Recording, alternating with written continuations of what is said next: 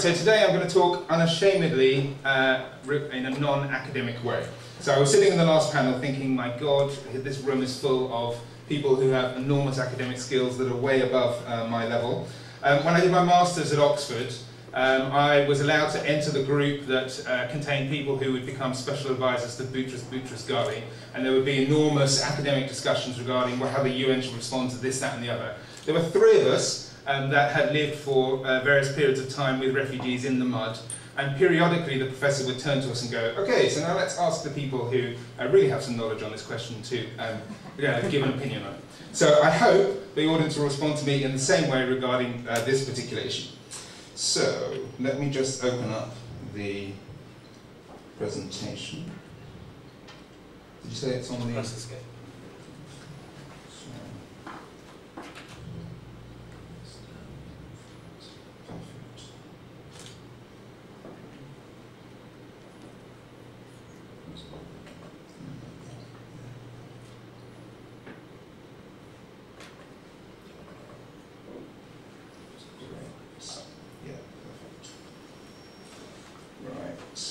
Okay, so I've been asked to speak for about 15 minutes on financing. I was going to specifically look at issues regarding how you try to attract the private sector into areas of extreme poverty that presently lack renewable energy services. So these are areas where the market is failing, so private sector providers cannot provide an energy service because the consumers cannot pay a price point that is suitable for a return for those investors. Renewable World, as an organisation, as was mentioned earlier, grew out of the renewable energy industry, was supported by around 50 to 60 companies across the industry, specifically with a mandate to try and mobilise and promote affordable renewable energy services to some of the poorest consumers in the world, in places where the market is not functioning. So this is basically our bread and butter in terms of how we try to operate. Very quickly, we are essentially trying to promote affordable, reliable energy services for communities and work across a series of technologies, so hydro, biogas, solar and wind. So, specifically discussing the issue of financing. We work in three areas, not sure if you can see this, but economic initiation, economic enhancement and transition into a functioning market. And I'm going to talk about one example of economic initiation. So this is a community which is in Mozambique, an area where the market is not functioning, so where commercial responses are not able to provide energy services for the poorest.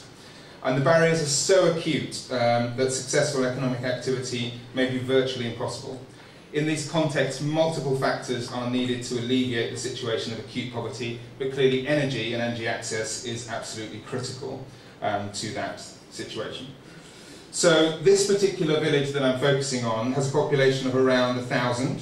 It's an exceptionally isolated location. It's about 6 hours drive from the main urban centre, and you could speak to one of the people that I took from a major energy company regarding his experience of getting there and getting back. In terms of how remote it was. It is a coastal community which traditionally relied upon fishing, but the fishing stocks have been depleting over a number of years, and as a result there is a need to understand how alternative incomes could be utilised in these particular areas as alternative ways of income. Attempts to grow crops to date have largely failed because of a lack of water, particularly in the dry season. So there is a need to pump water to provide appropriate crops all year round, which would enable significantly enhanced market prices to be utilised for those crops, and this would mean that incomes would be raised. So we've worked with a local provider, a local energy company there, to provide a wind hybrid solar system, and worked closely with the local Farmers Business Association to establish that system and run it. And the Farmers Association is formalised specifically to build the institutional structure and the organisational processes to make this system a reality. And I'll go on to discuss that as one of the key barriers for the effective functioning of services in these kind of locations. Just to say that the Farmers Association now is able to produce crops for profit and have increased the sales quite significantly and are utilising that additional income for a whole series of other activities. What's fascinating about this example is that the entrepreneurial skills which you see from this particular group of people have meant that they now have decided to use the energy for charging mobile phones, for setting up other services like barber shops, and for lighting of a local shop. And that entrepreneurial activity is part of the process for pushing forward the financial sustainability of the system. One of the most important barriers that exist in terms of providing services in these kind of areas is how, as Jim pointed out, is how you persuade private sector providers to come in and then provide their services at a price point that is appropriate. I had a long conversation with a bank about 2 weeks ago regarding how we would try and encourage them to provide financing for these kind of communities. And their comments was that it was much easier to work in areas that were either the richest people of the poor or else the poorest of the middle. And when we got to the conversation where we were discussing how do you respond to the poorest of the poor, then their response was, well, actually that's incredibly difficult. So this is the conundrum in terms of how you try to respond to those particular communities. And the question that the bank was focusing down on was, how do you get appropriate ownership, management and governance structures in place to encourage private sector providers to come in? So I wanted to draw on some of the lessons from this particular area to discuss how you could try and reduce the barriers and improve the possibility that private sector providers would be interested in these particular areas. This is one of the capacity building inputs that we provide to our partners, and we have an enabling environment model here that discusses various of these, including technical inputs, strengthening of governance, business modelling and so on. But the one I'm going to focus on today is ownership management and governance. So from the research that we've done in this particular area and from other communities that we have worked in, the issues that we have identified as being critical in terms of these issues are with respect to ownership. Legal ownership does not necessarily need to coincide with perceived ownership. One can be present without the other. Perceived ownership can be more important sometimes than legal ownership, particularly given the particular context in which normative structures or educational structures are not well developed. And the perceived ownership can have greater impact on the managers and the user's sense of responsibility regarding how they should run this kind of business.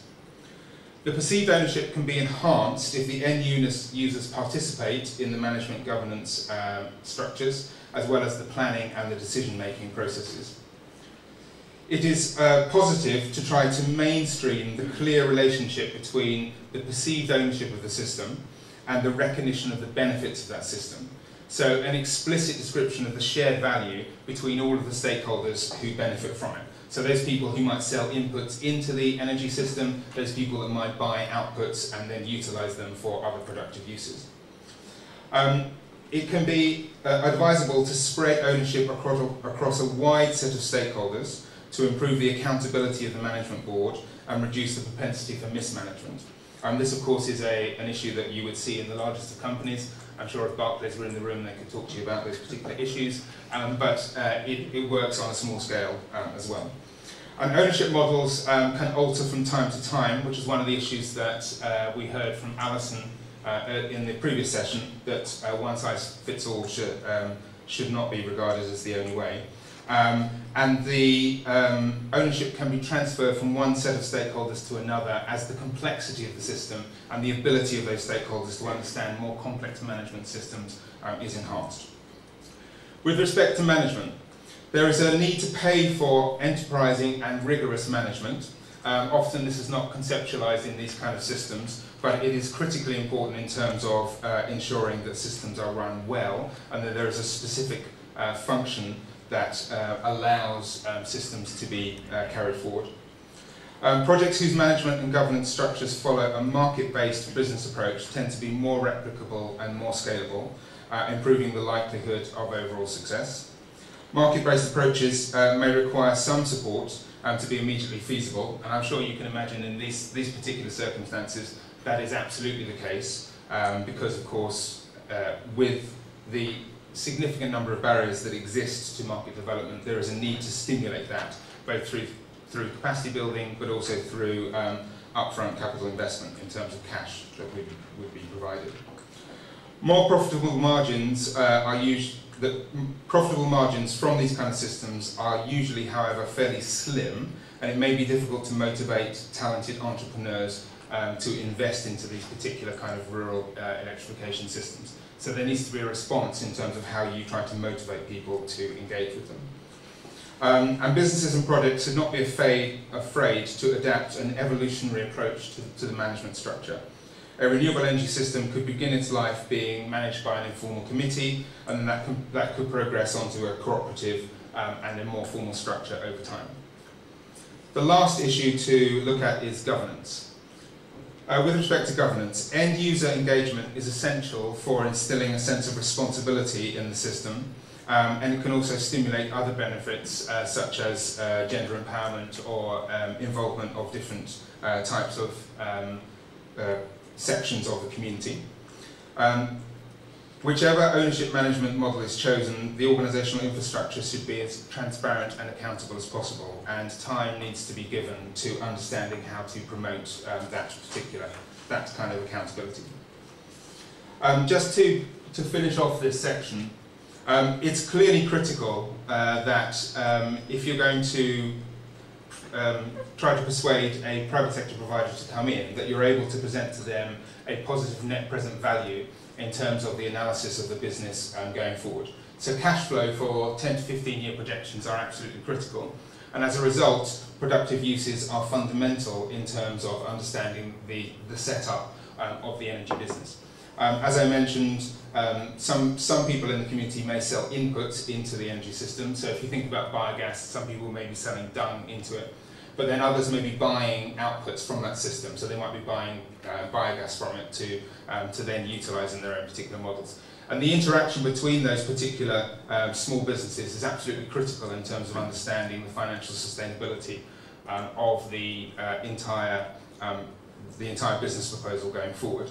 And so we work very closely with partners to try and build their capacity on cash flow analysis. It's one of the elements that we utilise in our sustainability model.